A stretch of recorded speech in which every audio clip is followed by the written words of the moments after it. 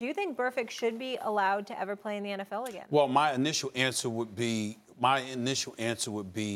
yes, I think he should be suspended for the rest of the season. I had no problem with that. But when you talk about the remainder of the man's career, this being the largest on-field fine ever, that's real hard for me to sit up there and say somebody's career should be over because of that. I think that deferring to Marcus, Ryan, guys that played in this league, I think it's more appropriate for them to take that position as opposed to us. Having said all of that, let me say this. Excuse me a second.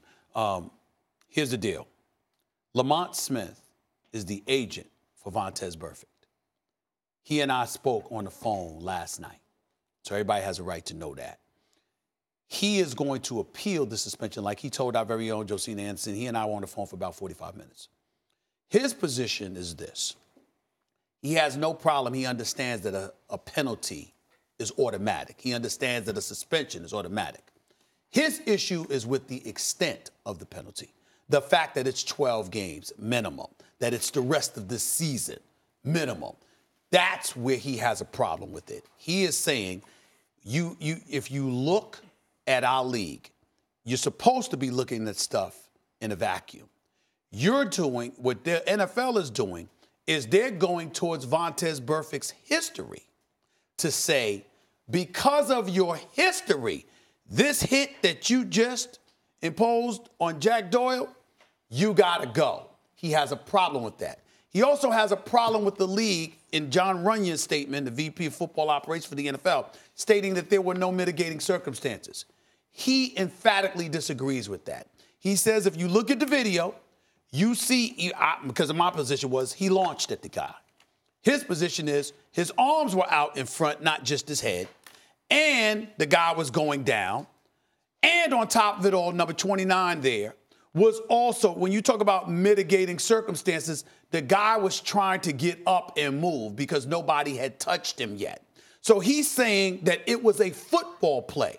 And because it was a football play with the guy trying to get up and then you're going to hit him, his mentality is that those two circumstances alone should be enough for the National Football League to look at it if indeed you're exercising fairness and saying we're looking at this on a case-by-case basis as opposed to piling on from the past to piggyback off of that to add to this incident and say that warrants you being suspended. That's his position. That's going to be the position of his appeal, and that's the perspective that they wanted out there. What's your response? By the way, LaMarcus Joyner was the player, the name. LaMarcus Joyner. I'm sorry. Yes.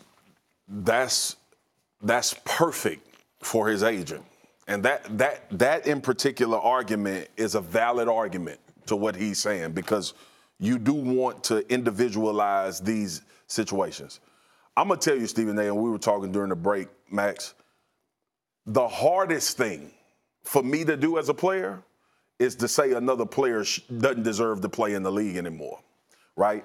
And in this particular situation with Vontaze Burfict, the only reason I say that is because I'm looking at the other side.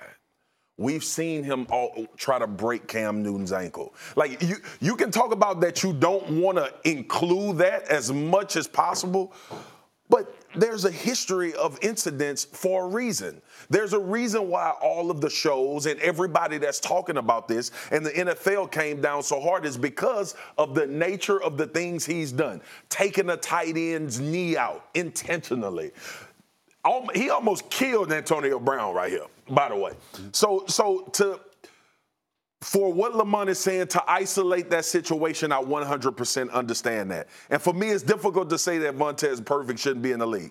I don't think Vontaze Burfict can adjust to what the new league is, right? Like, I played in 05 when some of these hits was just hits, and you get up and you play the next play. The crown of the helmet is the number one thing they talk about with head and neck injuries. That's number one. So whether you say he put his arms out or not, this is a crown. This is the example that they would use as the crown of your helmet making contact with another guy's head and neck area. That's the perfect example. The arm, we all see it. That still is a penalty. And because of Vontaze Burfict's history, the NFL came down and impinged on this. And because of his history, I don't think he can play in the league anymore. I would say this to Vontaze Burfict's agent. first of all, I would support his client playing in the league again if after this year is over, he can demonstrate that he can control his impulses. Because to me, what's pretty clear is Vontaze Burfict has an impulse control problem. That means it's not premeditated necessarily. But in that moment, he doesn't make the right choice. He gives in to the impulse. And the reason I say that, I go back, I wasn't going to bring it up again. I bring it up every time. But the Pittsburgh game told me everything I need to know. He'd already had a history of this stuff. Every talk show, everyone was talking about it. Was he going to do something stupid? Last play of the game, the graphic comes up on the screen if you're watching the game. Pittsburgh needs 14 yards to be in field goal range. Play's over, done. He gives them 15 yards on an infraction. 15 yards on an impulse. That tells me that's impulse. That's nothing your frontal lobes are doing. That's coming from a bad place, right? So he's got to demonstrate that. Then I'd let him play. But this is why I think it's unfair for his agent in this case to say they're not taking it in a vacuum. They're looking at his history. To what Marcus was saying. If the Riddler's coming out of the bank with the bag with the money sign on it, it's kind of tough for him to make the case I was making a withdrawal. You know, like, we know what your history is.